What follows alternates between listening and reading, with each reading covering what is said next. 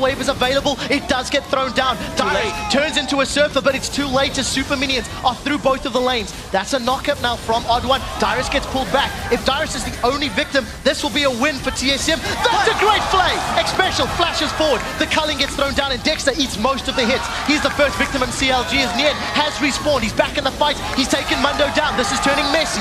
Bjergsen's got a double kill. Link forced away. That's a triple kill for Bjergsen. That's a quadra kill for Bjergsen. He's looking for the Penta. Can he get it? That's the question. Bjergsen leaves one more hit. That's a Pentakill! Bjergsen grabs 5. He puts TSM into a deciding